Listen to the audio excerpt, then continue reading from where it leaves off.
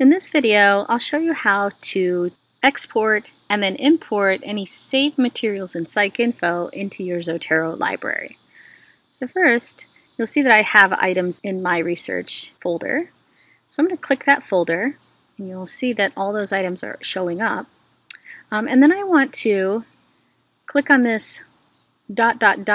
icon to get more options, and we'll export this as an RIS file. Select that. It'll say, would you like to deselect the items? No, I'm going to leave them in my basket, so I won't check that box. I want to export it as an RIS output, and come down here and click Continue.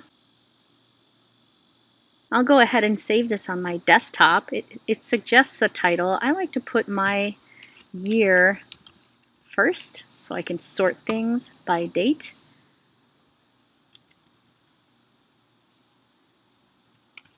And then I'll put the month and day behind. And then I'll save this to my desktop.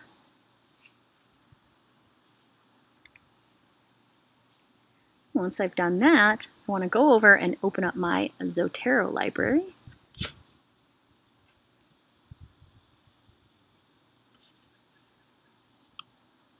And then I'll go up to my file and select Import. I'm importing an RIS file, and then I'll choose that from wherever I saved it on my computer. Here's the RIS file. Select Open. And you'll see those are importing now into its own folder.